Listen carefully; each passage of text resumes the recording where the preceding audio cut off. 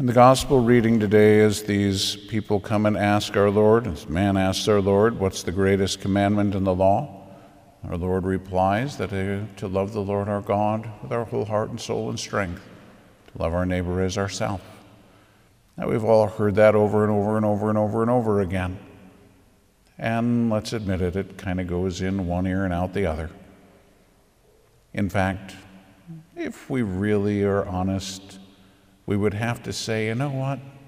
I really like the prophets, Isaiah, Jeremiah, Ezekiel, but I'm really like Jonah. What a tragedy.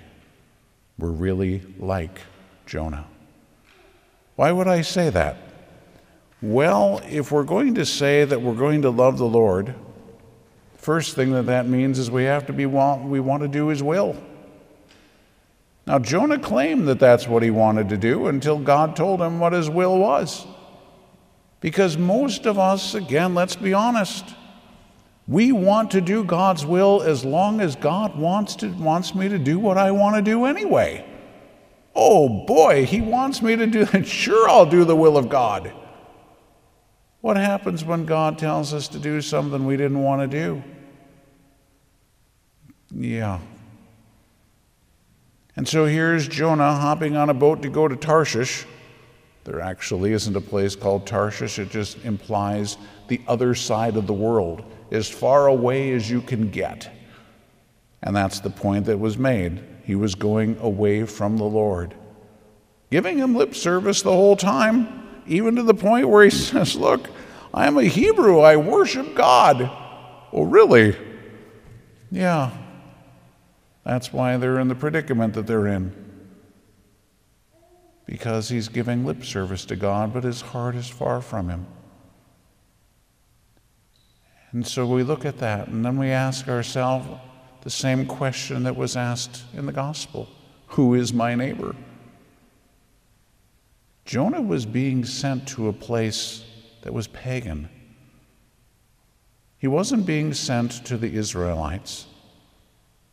He was being sent to pagans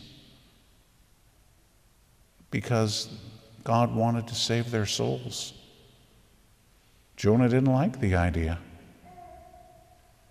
Now, it's interesting when you look a little further that even though Jonah is being pretty pathetic in the way that he's dealing with things, we know that when he actually got spewed out on the shore and went back and did what God wanted him to do, not exactly happily, as we know, and not really willfully either, but nonetheless, he finally did it.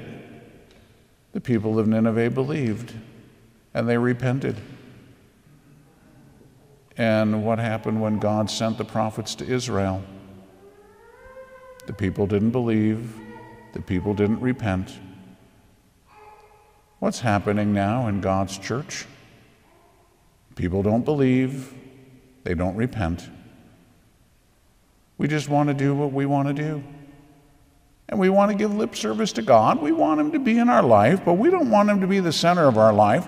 We want to say that we want to do the will of God, but let's be honest, we really want to do our own will, and we don't really want to do what God wants, except, as I said earlier, when God wants what we want anyway. And somehow we think that God's will ought to change, which it can't, but it should change to be able to be the same as mine. Because after all, I only want what's best. I only want what's perfect. Yeah, right. Look at all the perfect things we've done in our lives. We keep winding up in the confessional because we only wanted what was the best. Right. So the greatest commandment in the law, love God. Love neighbor. How we doing? If you're like me, not very well on either count. This is what we're being asked to do right now. And we're going to be asked to do a whole lot more as we see what's going on now in the Middle East. This is just the beginning. Just the beginning. You can expect a whole lot more And you can expect that there are going to be some things that are going to happen here too. It's one thing to look at what's going on halfway across the world and say, what a tragedy. But it really doesn't affect us a whole lot. It's going to. And the question is, are we going to love God? Are we going to love neighbor? Are we going to unite and help one another as we go through these horrible things that are coming? Or are we going to be selfish and say, oh, no, I'm not going to share any food with you. No, I'm not going to give you anything to keep you warm. No, I'm not going to help because this is mine. That's what we're all going to be faced with. And what are we going to do? Do we really have a love for God and love for neighbor? Are we really intent on doing the will of God?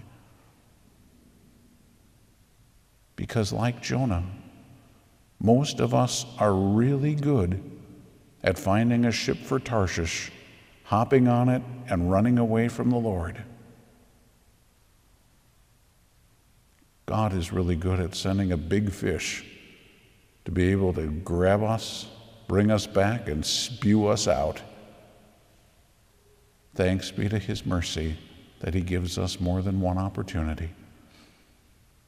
Just as we see with Jonah, gave him the opportunity after the fish spewed him out, and he gave him a couple of more opportunities as well. So he does with us too. So maybe we've failed. Maybe we've looked for Tarshish. Maybe we've been selfish. Maybe we haven't truly loved the people around us because of whatever reason. But God's going to give us more opportunities.